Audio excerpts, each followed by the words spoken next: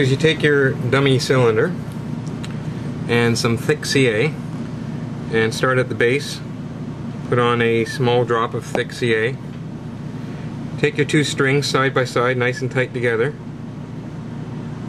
and lay them down into the glue and wait for the glue to dry.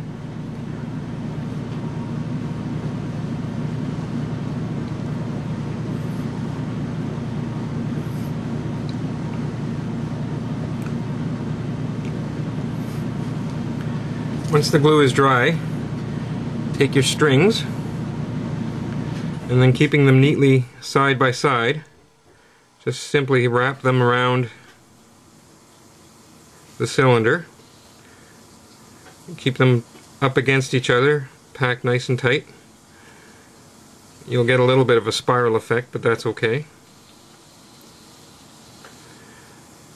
Make sure that the two strings stay side by side and that they don't cross each other at any point, and then you just continue to wrap them all the way up the cylinder.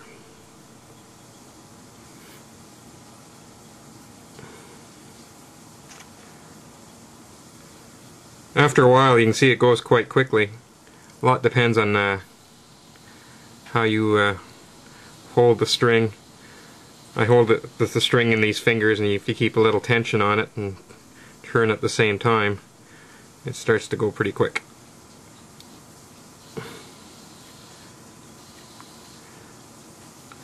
So as I'm doing it, I'm just making sure there's no gaps. Stop every now and then and just push them against each other. And as you get towards the top, you gotta slow down a little.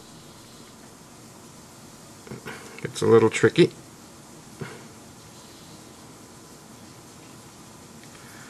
So I've stopped.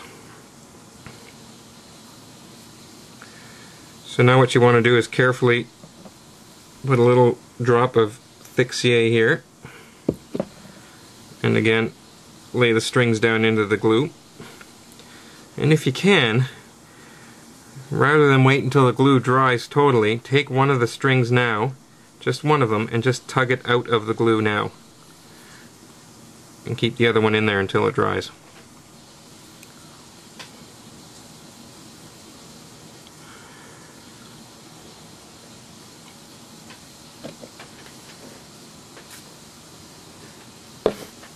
Okay, so that drop of thick CA has dried. So take the free string now and carefully unravel it.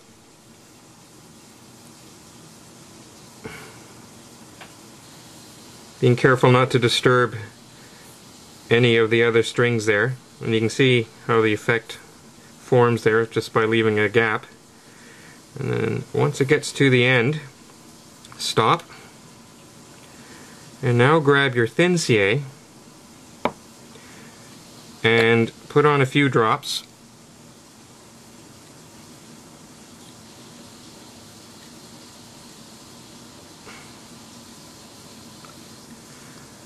And be careful you don't glue yourself to the cylinder at this point, because the glue wicks through that string pretty quick.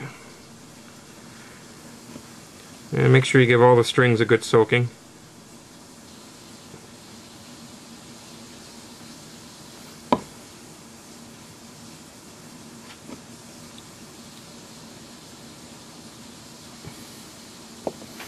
And then let that dry.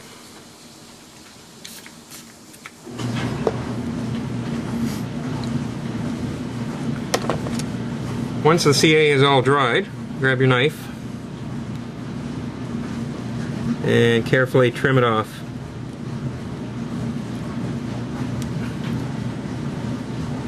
And the same goes for the bottom. The loose string that acted as the spacer you can just pull right out. And then trim here. If you have a little bit of a loose edge there, you can glue that back down. And there you go. There's the fins on the cylinder. Do that 9 more times or 8 more times, you're all done.